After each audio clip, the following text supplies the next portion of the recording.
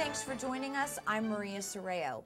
In an effort to keep our community safe, local volunteers came together to stage emergency drills at the RPV City Hall. These drills were performed by members of the Palos Verdes Peninsula Community Emergency Response Team, known as CERT, along with other CERT teams from the South Bay to prepare residents in case of an actual disaster. Liz Brown-Swanson has the details from City Hall. Liz. Hi, Maria. I'm here at City Hall where there are around 100 volunteers with CERT here on the Peninsula and from the South Bay. CERT stands for Community Emergency Response Team, and what they're doing is rehearsing all kinds of drills, all to keep our community safe.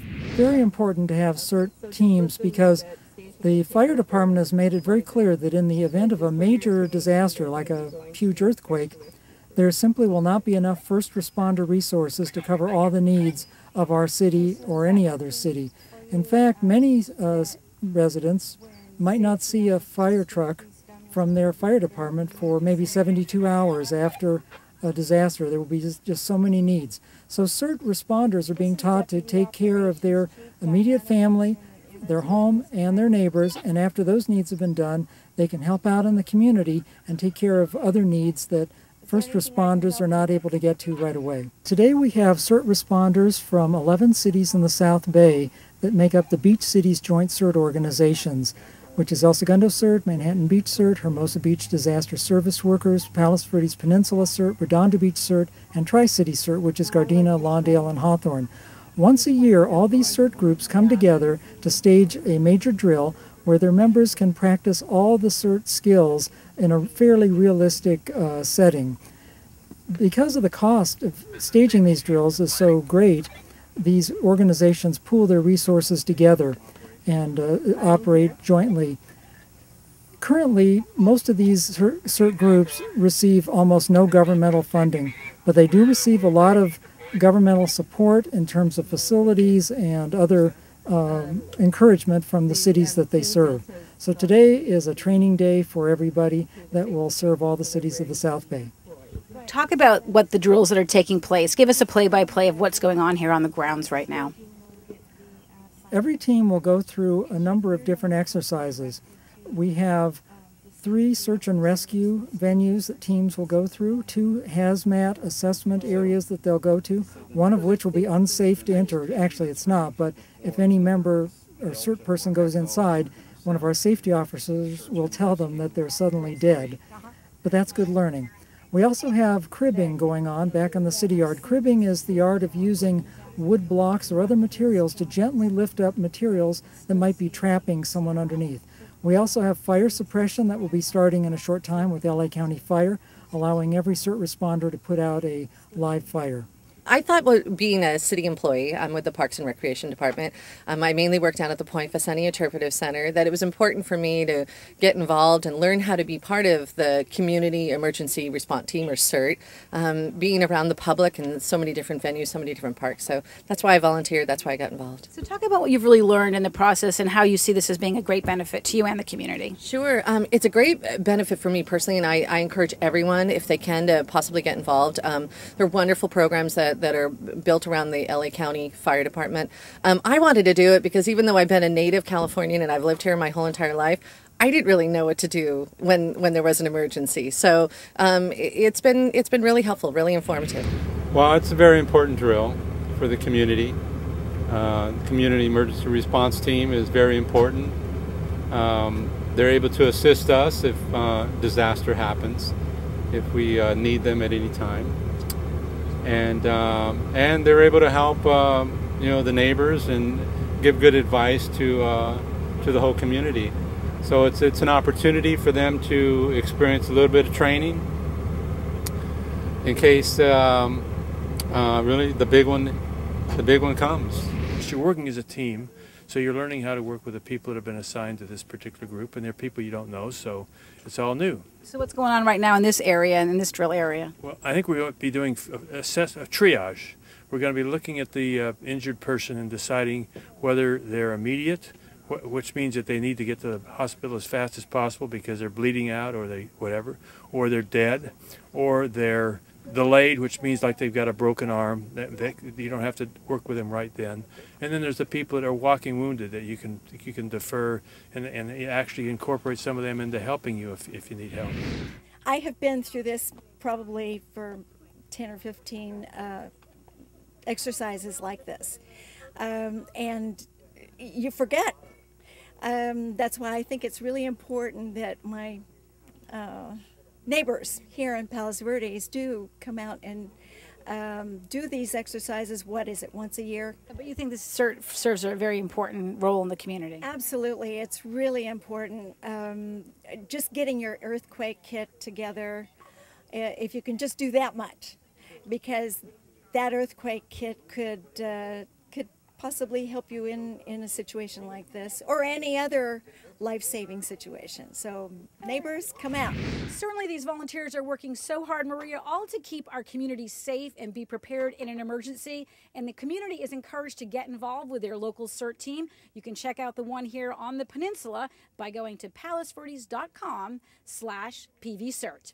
And more news coming from RPV City Hall. Efforts are in full swing to build a temporary dog park on the grounds of City Hall.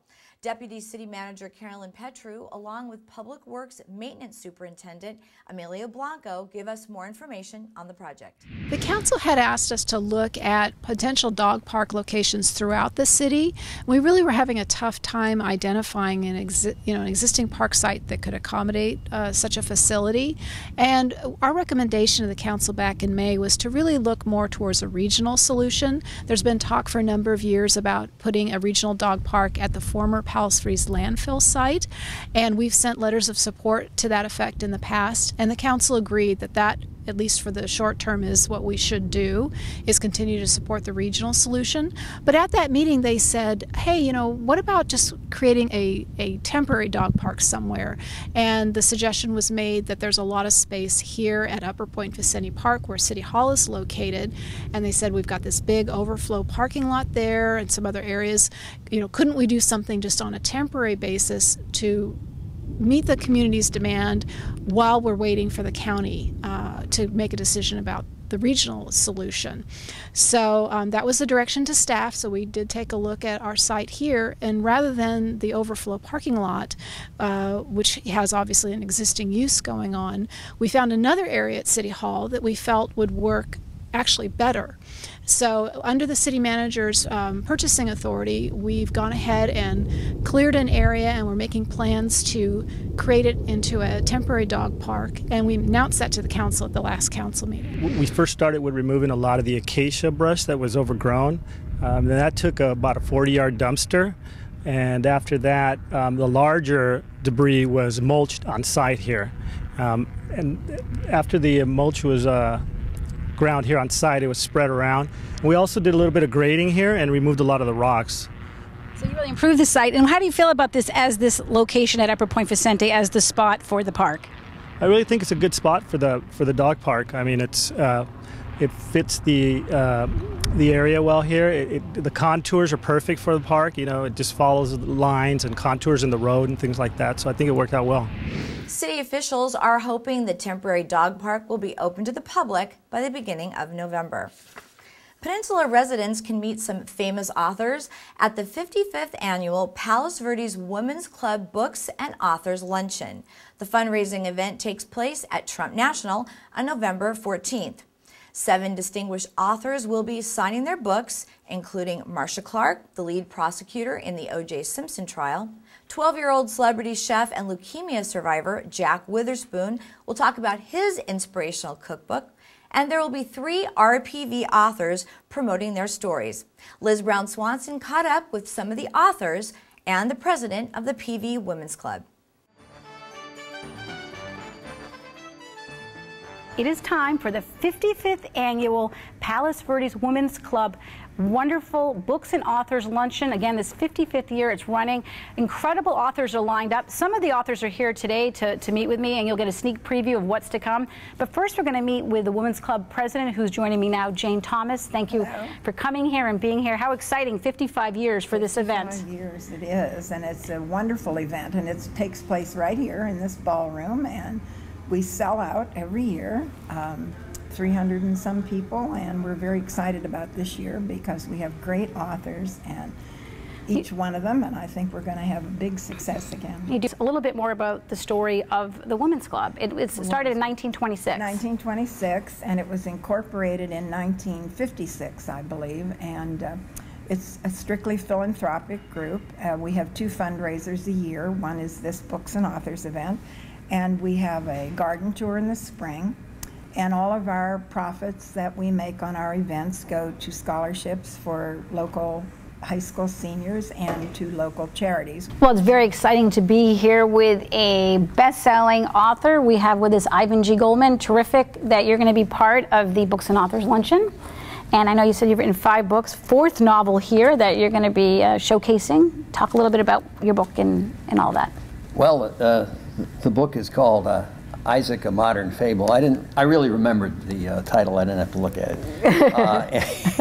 And you know you're Ivan. Yeah, and the premise of the novel is that if you go back to the Bible story, when Abraham was going to slay Isaac, and an angel of the Lord stopped Abraham's hand and said, "Don't do it." It was basically a test for Abraham. Well, the premise is that Isaac lived on after that, and he doesn't know why, but he never died, and that was 4,000 years ago, and he never got older. What kind of feedback are you getting since you've launched this novel? Well, it got pretty good reviews. I have to say, I got a starred review in Booklist, and a very encouraging review in Publishers Weekly and some other places. Congratulations on launching your very first novel, Growing Up Beautiful.